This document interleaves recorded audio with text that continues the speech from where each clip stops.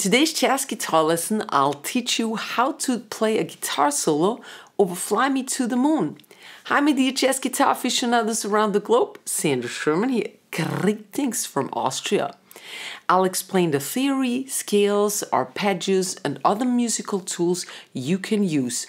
You learn the entire solo note for note, and there is a slow tempo playthrough towards the end of this lesson. I've made tabs and backing tracks which you can download from either down below in the description box or the card up above. And please also visit my lesson shop Guitarversum.com for more lesson material. And now let's listen to the full playthrough at regular tempo for my guitar solo over Fly Me to the Moon.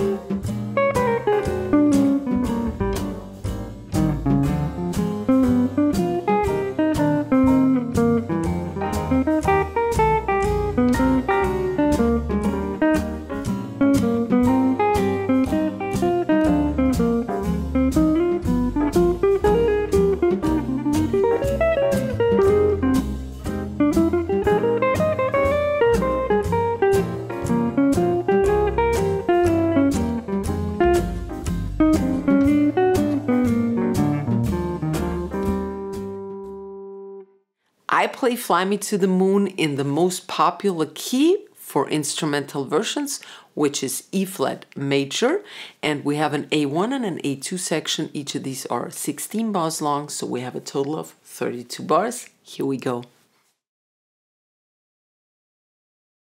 Alright, here are the first 8 bars. I break it all down for you and then I play it again at slow tempo. Here we go. Alright, we start with the C minor chord and I use the C minor pentatonic. I start on the 5th of the chord, that's the G. Then I have a chromatic on the offbeat. I do a pull-off, I make a pull-off because that's good jazz phrasing, pull-off from offbeat to beat. Now I go down the pentatonic, right, and that's the first bar. Then I F minor 7 and I use a superimposition, and that's playing a different arpeggio than the root arpeggio.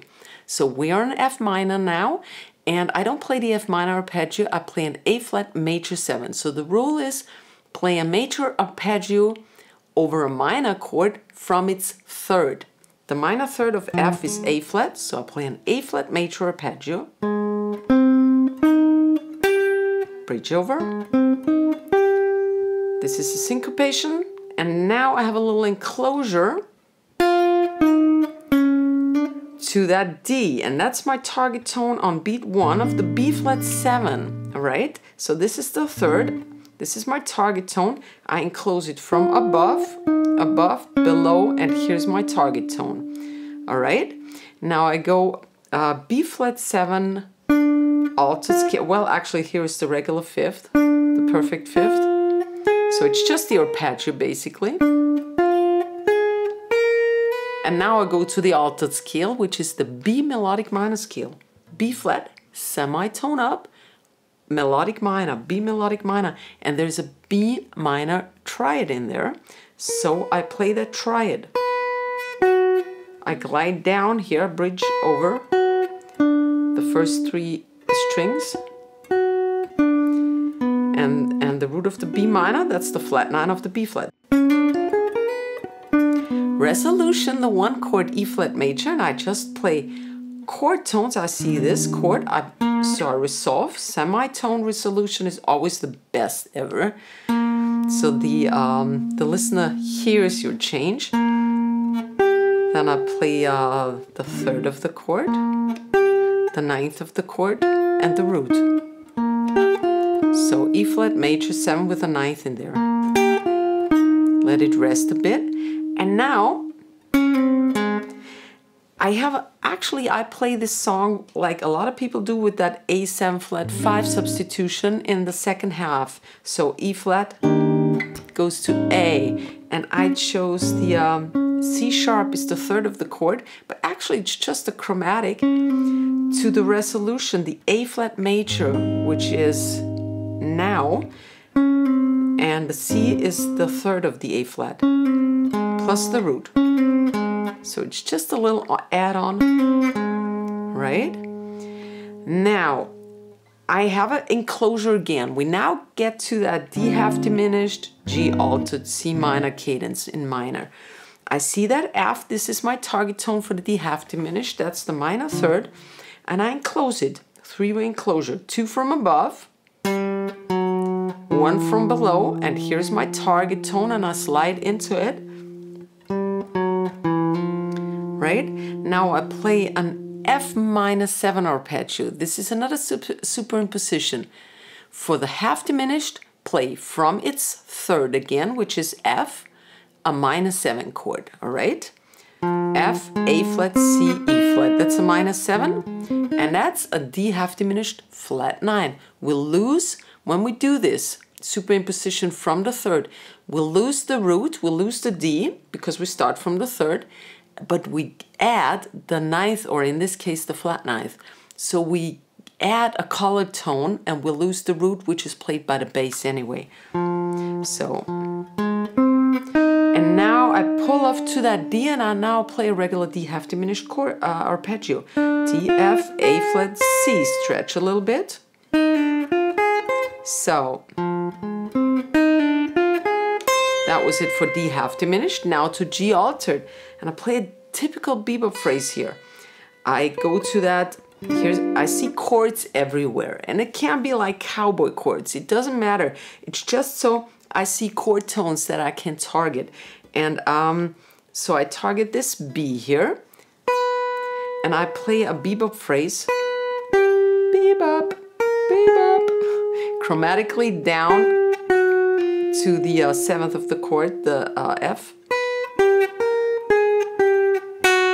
Pull off, it's an offbeat, 2-beat, E flat, and here's the resolution to C minor.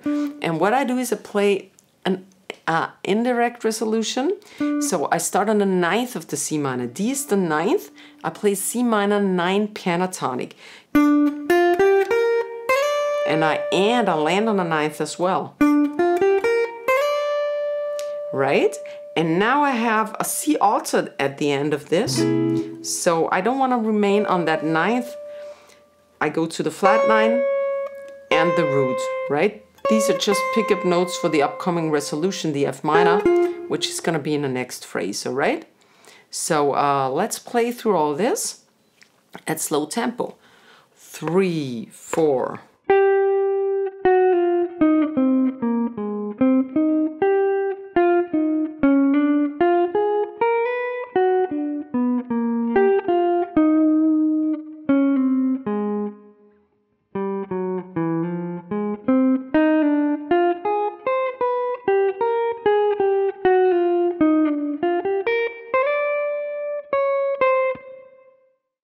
And here are the second 8 bars of the A1 section. We start with the resolution, the F minor chord. We come from that C altered, and now the resolution is A flat and F, playing over the bar line.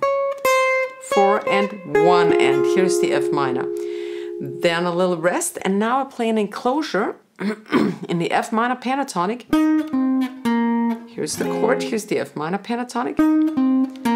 And I slide into that B, and we are now on the B flat altered chord. And that B is the flat 9. And I play the B flat half tone whole tone scale. And that gives me the sound impression of a B flat 13 flat 9 chord. So it sounds like this. B flat in bass, right? And that's a really cool scale. It's a symmetrical scale. So this is already half tone above the B flat, whole tone, half tone, whole tone, etc. Right? But I play it in triplets. So make sure to accent the right notes. And here's the resolution, E flat, arpeggio. I slide into the E flat, right? Then a little add-on, arpeggio, chromatic. And that helps me slide into the C altered chord. Here's the C. Now for the C altered chord, I play the C Phrygian dominant scale, and that's actually the F harmonic minor scale. C7 resolves to F minor in the next bar, and so you think F minor, but harmonic minor, so you get that E from the C chord, right? I slide into that C,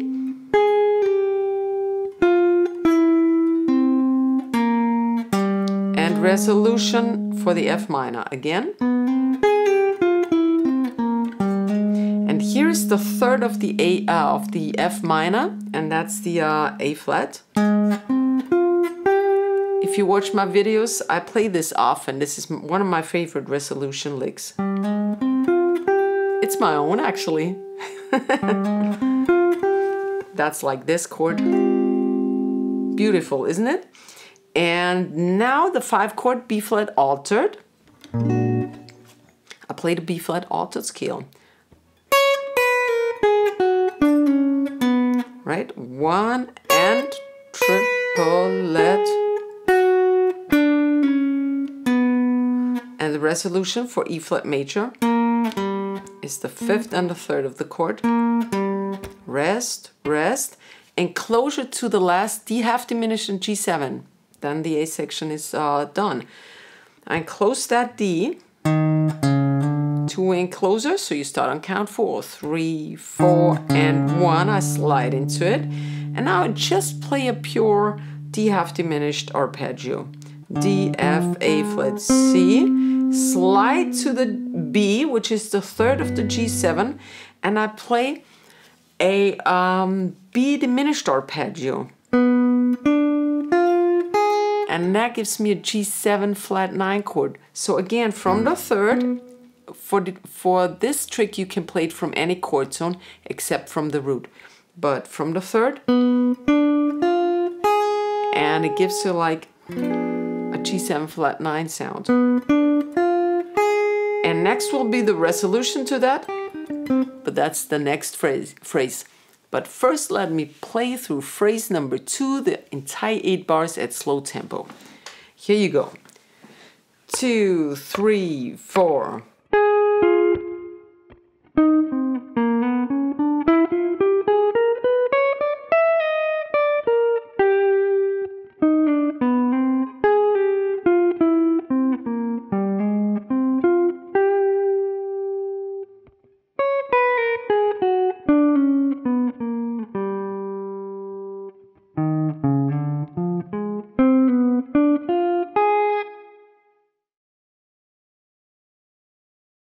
Welcome to the A2 section. Here are the first 8 bars. We start with the C minor add 9 arpeggio here, the resolution from that D half diminished G altered C minor. Now I land on, here's the chord, right? C minor add 9. Now a little pickup, B flat E into the F. We are now on F minor 7. And I play in the F Dorian scale, and now an A flat major arpeggio. We had that already. A flat major 7 is perfectly fine over F minor. Right?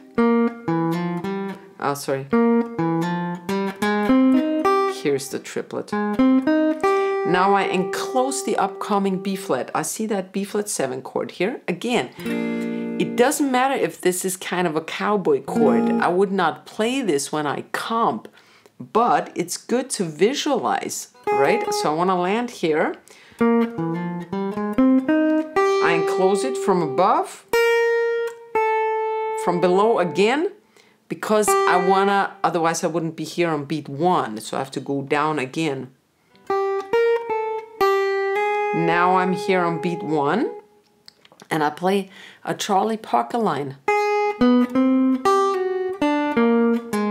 Right? right? So this is a mix of altered and non-altered. This is a non-altered tone. That's the ninth of the B flat altered. This is also non-altered, and now he goes into the altered scale. That's D and B flat. And the resolution, E flat major, those chord tones. And now we have that, remember, A7, that tritones up again, and I play that. I use that C sharp because it fits the A7, of course, but also I use it as a an enclosure to that C. Start on the C sharp, below, target tone for the A flat major. We had something like this before. Here's the one. Now I'll play around the A flat major arpeggio in octaves. Which leads me to the D half diminished. I make a pull off here from offbeat to beat again. So I'm on the 11th, I'm on the root, of course. I'm on the root of now. I play around the D Lohengrin scale a little bit now, which is the F Dorian, by the way. C, B flat, G, I slide into the A flat. I now play an F minor 7 arpeggio. It's A flat, C, E flat, and I slide into that F. So I play horizontally in the D Lohengrin scale via an F minor 7 arpeggio inversion. And now I'm on G altered for the next tone. I go from here to here. I see my G altered chord here, start on its third, play another Parker line, very popular line. A regular arpeggio. And now the flat 9 and a sharp 9 is being added, and pull off with a triplet hammer pull. And now the resolution, C minor. I go here, I could go here, but I want to go to the next pattern. So I play this E flat, which is the third of the C minor here, a chord tone. Of course, you should land on chord tones, okay? And now it's getting a little faster. Triplet. These were 16th, 1 and E, slide into this E flat major 7 arpeggio. Triplet. And now C altered for the second half of the bar. And I go to the flat 9, that's D flat. It's root, it's third. And back to the flat 9. In triplets. Pull off to the root, flat 7th, and a G.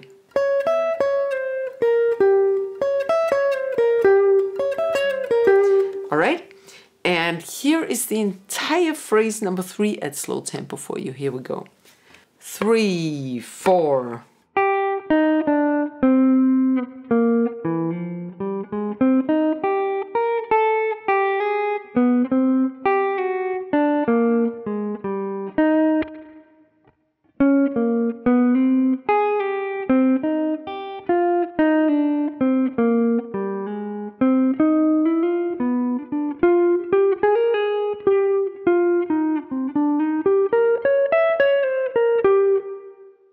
Alright, and here are the last 8 bars of the guitar solo, and I start with the resolution.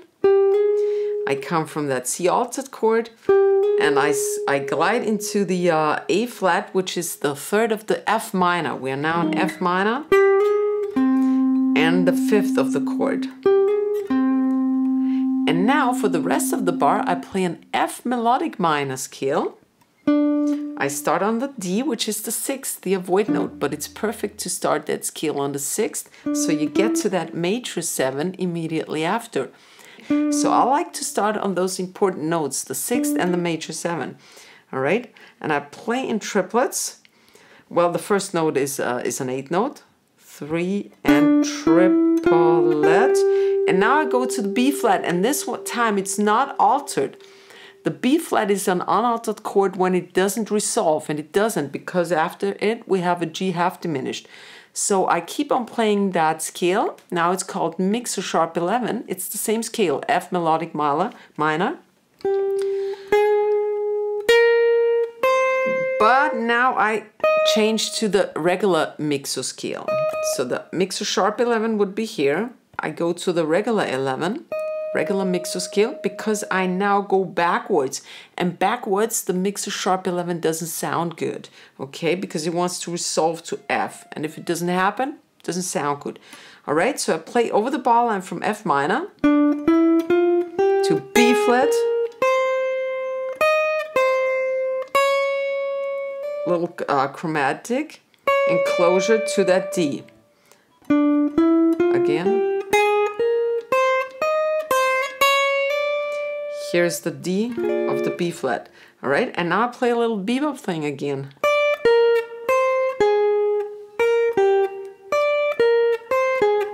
Right, the whole thing.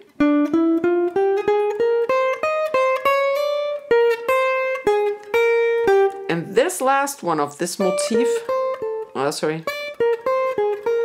this one already belongs to the G half diminished chord now. That's the flat third and the root, of course.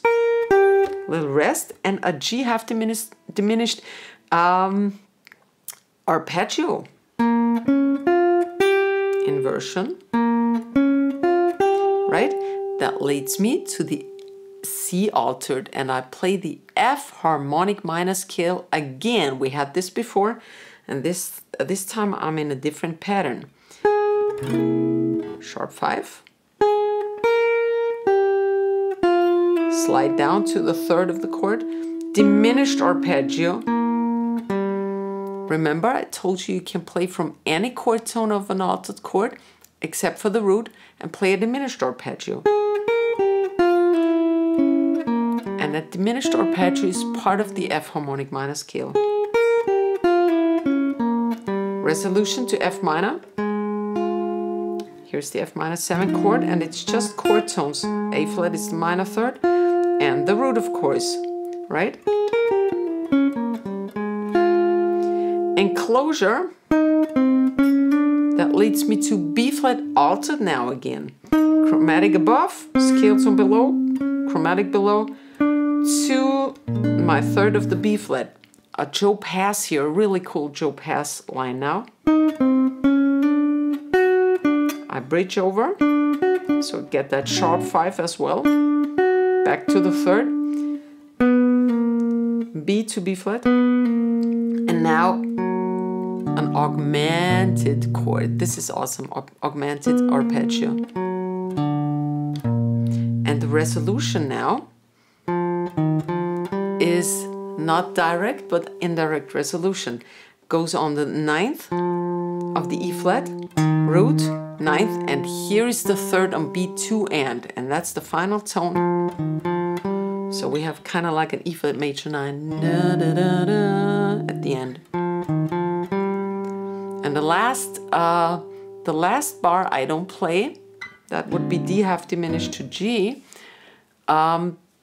because you always want to leave room for the next guy to pick up his solo. Okay, here's the last 8 bars, phrase number 4 at slow tempo.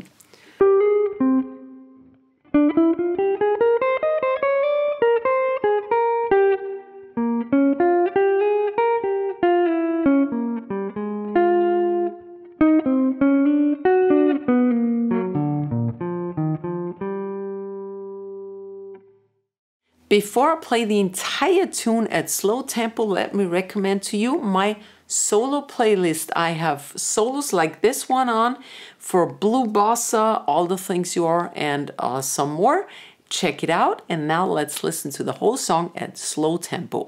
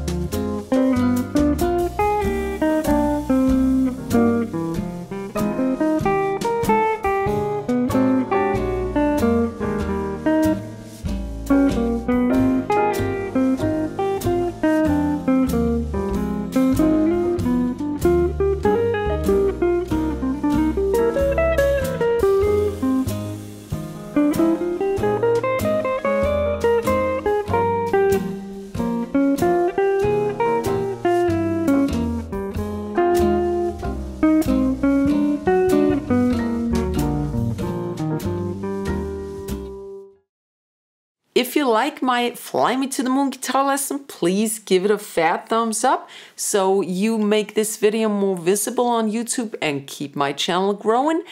Please share the love and the knowledge. I see you next week. Servus. Bye-bye.